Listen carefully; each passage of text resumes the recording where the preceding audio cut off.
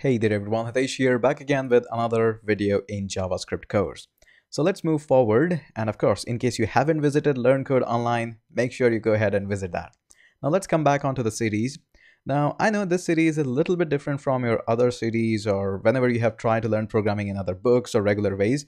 Here we are trying to just make sure that we are learning exactly the topic which we are about to use.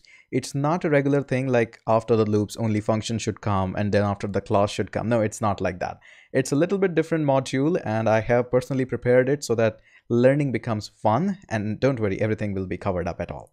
So let's move forward, and eventually in the series we'll be coming back to this Trello project quite a lot because the whole idea is to learn everything with the help of these Trellos. By the way, if you don't know, Trellos are like modern world to-dos. I like to create to-do project every once in a while.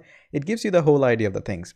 So as we will be learning more things about like functions and objects and all of that, we will be coming back onto this Trello to upgrade our knowledge and implement that.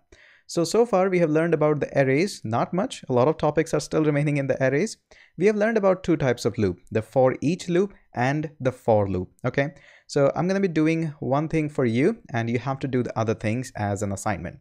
So let's just select all of that and hit command/ to comment all of that. So we're going to be creating a to-do list here. Now notice the goal is right now to run everything from the terminal. As we'll be progressing further onto the web and other stuff, you will be able to bring up exact same knowledge in the web or mobile or wherever you wish.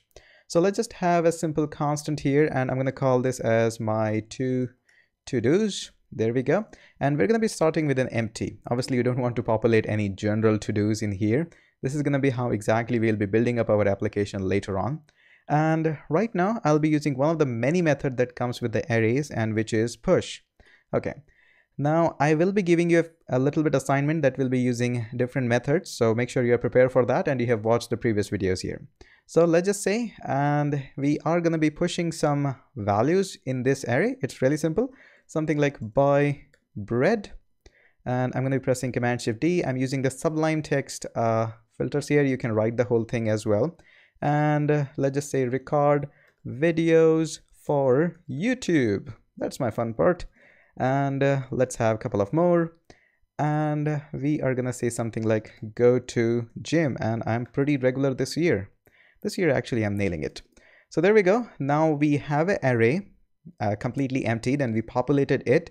Now the next thing is obviously we want to loop through it so that we can print it. So we're going to be using my to-dos. And just like that, we'll be using for each method.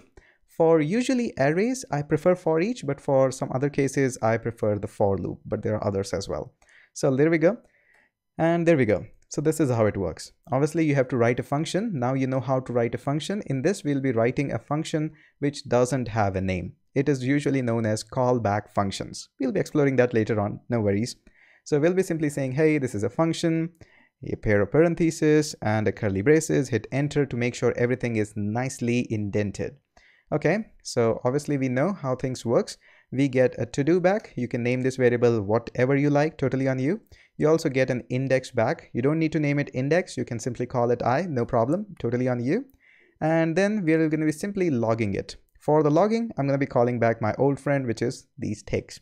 So we're going to say, I'm going to be saying something like this, your, and then let's just use these guys and something like this, and I'm going to be saying your or something like this, your task number, and then I can use a $sign, something like this, and I can simply say index, then I can use is, and there we go.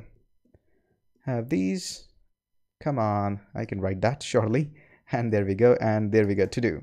So there we go, pretty basic, pretty easy stuff. We have successfully created a simple application which can take our to-dos and can print them up.